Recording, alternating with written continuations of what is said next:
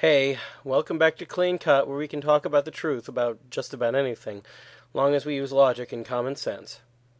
This season, we're addressing the parts of the old law which remain valid and grave today, the Ten Commandments. Over the last several episodes, we talked about the first commandment, and now it's time for the second.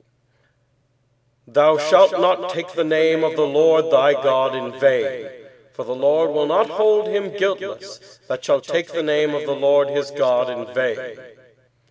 Exodus 20:7. Now, this commandment is a little simpler than the first one, but still not as simple as people think it is. To hear many modern Christians talk, you might think this commandment consisted only of never saying the words, "Oh my God," and such like. Firstly, you can say those words under certain conditions. For example, in praying. One of the finest prayers ever written, the act of contrition, begins with those very words, and I'm sure it's not the only one. However, more importantly, showing this kind of casual disrespect to God's name, while still a serious problem, is not the only purpose or even the primary purpose of this commandment. In the modern world, we don't even think like this very much, but there are two other major ways to misuse the name of God: blasphemy and false oaths.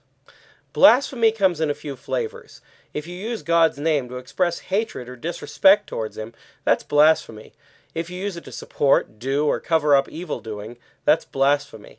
If you use it to oppress people into servitude, torture people, kill them, or commit other kinds of crimes, that's blasphemy. I can think of at least a dozen famous people who repeatedly use God's name in this way in the modern media without giving it a second thought. False oaths are much rarer, but mainly because the whole idea of oaths has kind of fallen out of fashion.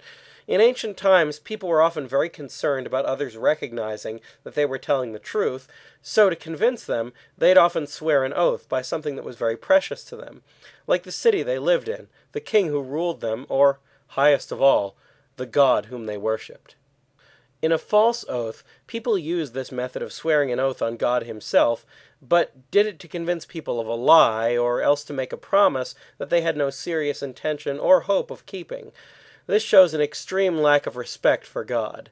In fact, in Matthew 5:33-37, Jesus said that people shouldn't even bother swearing oaths, that they need to mean what they say, and that oaths didn't really help matters any, and can even be a serious sin of disrespect for God, no matter what you swear by. These, I think, are the main sins against the second commandment: blasphemy and false oaths. In short, treat God and his name with respect, and do the same to all other holy things. After all, don't you want God to respect you? That's all for now, so keep asking questions, and thanks for watching.